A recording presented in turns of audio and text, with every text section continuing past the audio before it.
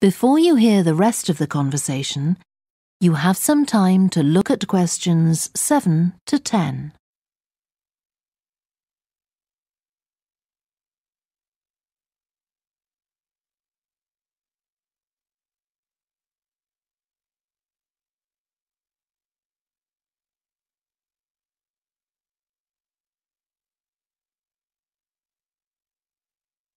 Now listen and answer questions 7 to 10.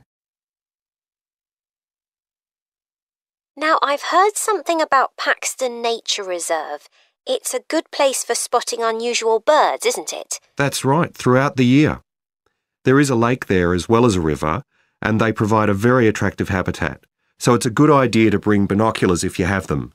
And just at the moment, you can see various flowers that are pretty unusual. The soil at Paxton isn't very common. They're looking good right now. Right. My husband will be particularly interested in that. And there's going to be a talk and slideshow about mushrooms, and you'll be able to go out and pick some afterwards and study the different varieties. And is it possible for children to swim in the river? Yes, part of it has been fenced off to make it safe for children to swim in.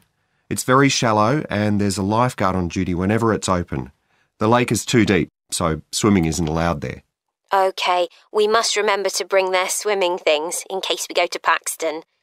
How long does it take to get there by car from Burnham? About 20 minutes, but parking is very limited, so it's usually much easier to go by bus, and it takes about the same time.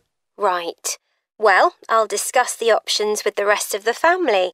Thanks very much for all your help. You're welcome. Goodbye. Bye.